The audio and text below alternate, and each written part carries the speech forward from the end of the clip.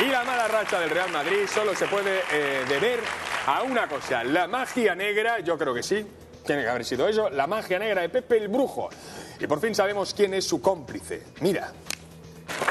Paris Hilton, principal sospechosa del gafe a Cristiano Ronaldo. Lo sabía, es que lo sabía. Maldita arpía con extensiones de todo a €1.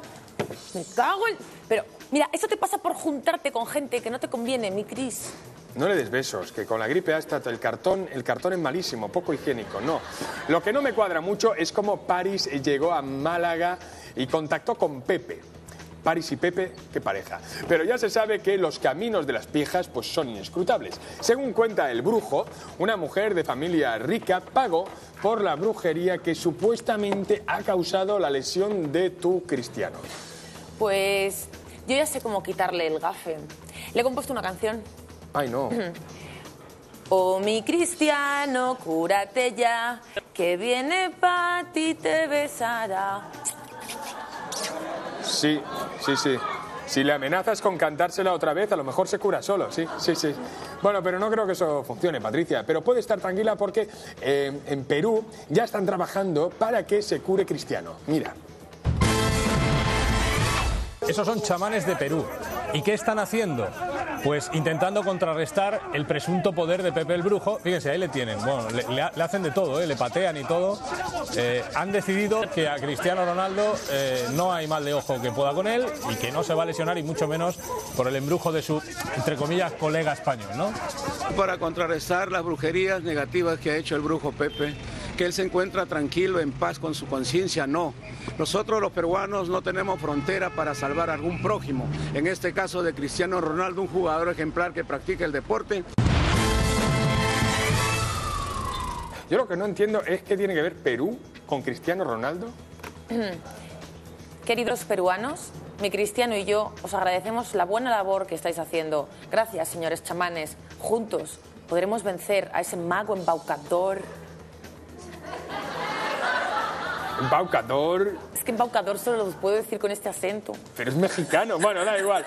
Bueno, más que embaucador, yo te diría que hay que empezar a creérselo, porque desde que ha salido en la tele no dejan de sucederle cosas al Real Madrid. Y por eso yo creo que ya es hora de contactar one more time otra vez con Pepe el Brujo. Pepe, buenas tardes. Hola, Pepe. Hola, venga. Pepe. Venga, rápido, Pepe. chaval, que no tengo mucho tiempo que perder. Venga, dale. Vale. Venga. ¿Pero qué pasa, Pepe? ¿Que vas muy liado? Muy liado, dice. Estoy que no puedo más, hombre, que esta tarde tengo que atender a toda la plantilla del Atlético de Madrid. Y eso me va a llevar por lo menos 6 o 7 horas. Y después vienen los participantes del hotel del año pasado, que ni yo me acuerdo de cómo se llaman. Y encima me quieren hacer aquí un concierto privado. Hombre, esto es un clavario. Un clavario.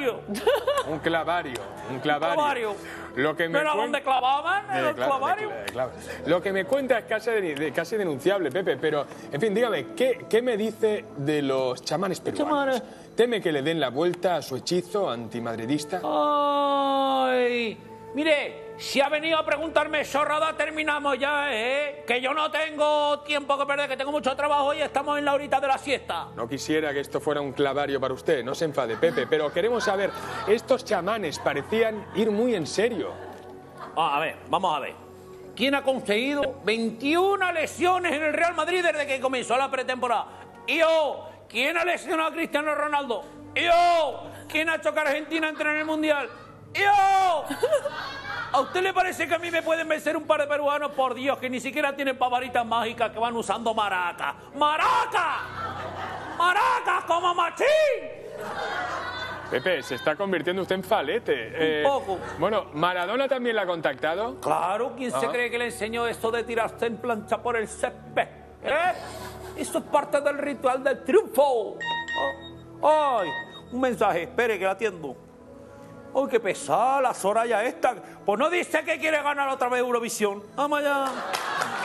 Vale. Sí que está muy liado.